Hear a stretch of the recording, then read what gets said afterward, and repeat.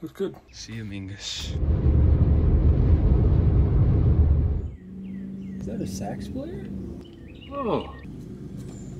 Hey, I'm going down to the Beason custom shop. Can you give me a ride? Sure. Thanks for stopping. Hey man, you look really familiar.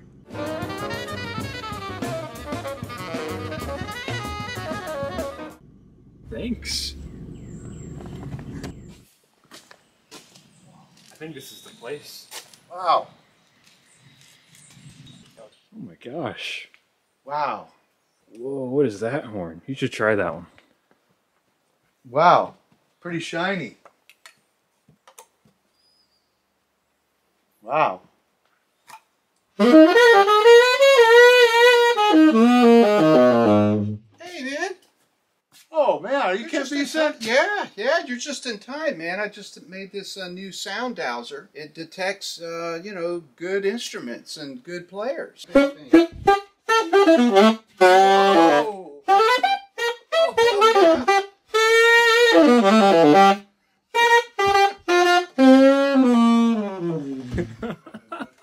That's about as silly as it could get. This guy spends a lot of time down here in this basement. I get a little worried about him. I do. How many hours a day would you say there, Ken? I'm 7 days a week, and Wow. I start at 9:30. I stop at 6:30. And do you have a bed down here too? Well, I haven't been kicked out yet from the upstairs. It could happen. Huh?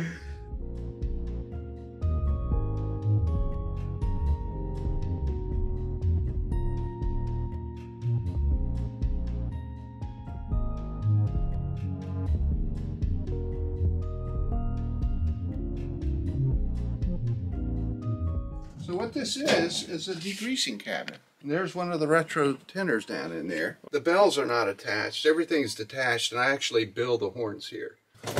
Whoops. So here's the rinse. Ouch! Ow! That's pure water. And then when I'm in cleaning mode, I flip this switch, and we get soap. That horn was fully assembled, literally 8 minutes ago, right before you came. Really? Yeah. All of a sudden, it was like apart. This is going to be a little loud because the air compressor might come on. This is another instrument here that's apart. Nathan the other day asked me how many saxophones I rebuilt, and I thought it was an interesting question. I knew it was quite a bit, so I went through all of my records, and 6,423 and counting. You really took records from the start. Yeah, because what I was interested in is why certain saxophones were so great, and then the next serial number, the horn just sucked.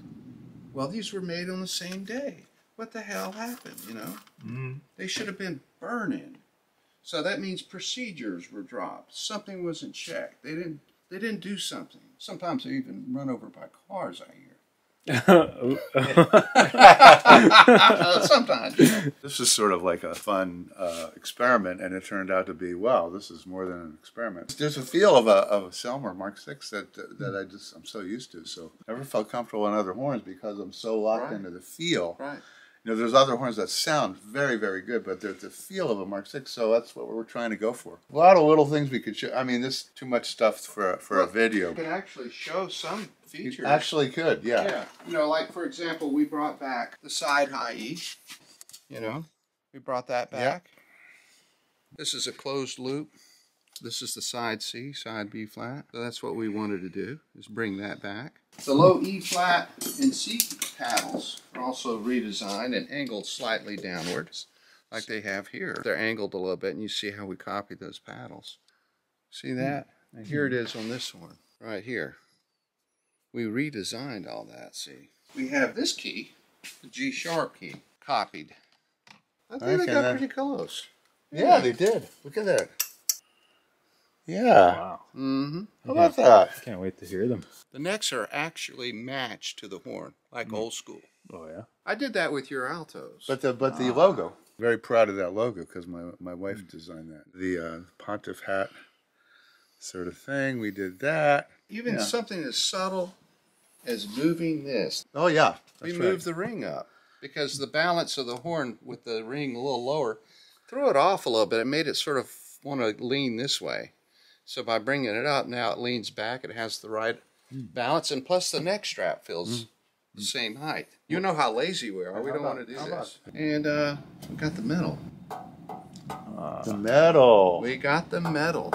The metal? What do you mean? Tell us about the metal, Ken. Yeah. Well, I can tell you a little bit about the metal. I'm not going to give you all my stuff up, but we actually tested several old Mark 6s. Found out what the ratio to copper and zinc is. Oh. And you can do another test and find out what the hardness is. Oh. So that tells you how it was heat treated or not, annealed, this, that, quick quenched, whatever. Wow, you're a And master. we'll just leave it at that. It's a scientific thing. It's not like a hocus pocus. With the keys off, you could really hear the thing ring, right? Oh yeah. Never saw that. Heard that. Man, I can't wait to hear a comparison. Wow. Yeah, this case. Now these cases were just fantastic the way they shipped in them. They're real light. Did it come with the dust? It does come with the dust. Yeah, these cases have been around. Taiwanese dust, pretty good. Oh. You can fit this in an overhead on the plane. Of course, all of the horns I do come with these. You know how many sets of those comps I have? How many? Fair amount. I never use them. So here's, I'm just lazy. Oh, and this wow. is done in a vintage bare brass. Ken, do you think there's a difference in resonance or sound in any way between the lacquer or the? I've found that the ones that are bare brass like this blow just a little bit darker, tend to. And the reason why is there's been no buffing at all. It's just the same wall thickness all the way through. Yeah, I've never been able to determine that. There's so many variables. Right.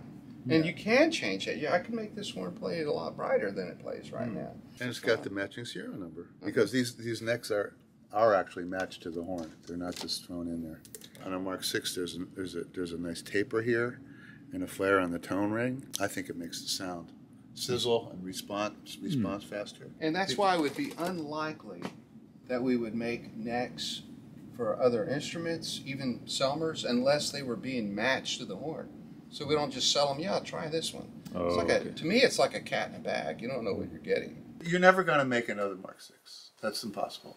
Right? That's done. There's great ones of those, and there's ones that aren't so great. But the idea of trying to use that frame of reference and then going after that the best way you can. Surprisingly enough, the sound of this horn is blowing me away.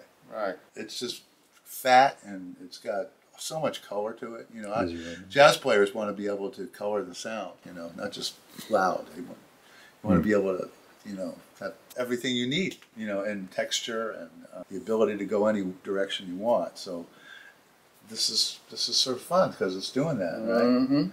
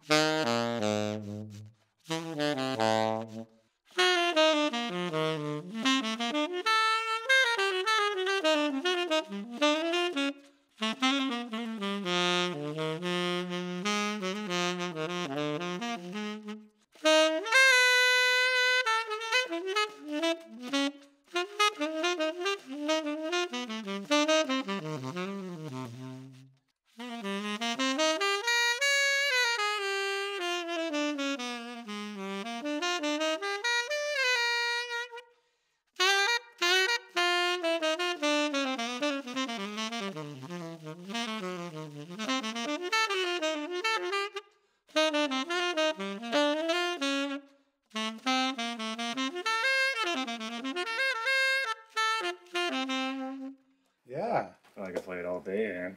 Yeah, you sound beautiful on it.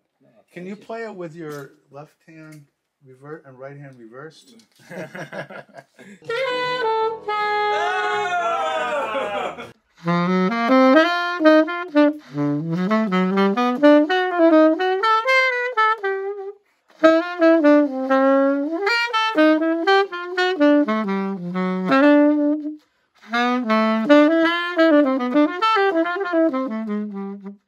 Retro Revival merch? Yeah, we sold one at the NAMM show. Oh, yeah? Yeah. If I was there. We're doing well.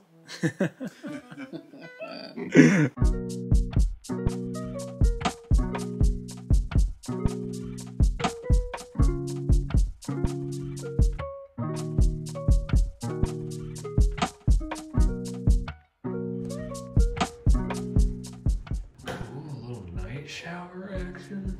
Bro, this bathroom's pretty nice. A hairdryer, oh my gosh. Hey, pretty incredible and awesome coffee. Cool curtains, cool little lights. What shape would you call this? Got a little remote action with Netflix, phone action, double pillow action. Anyway, thank you guys so much for 166,000 subscribers. Have a good day.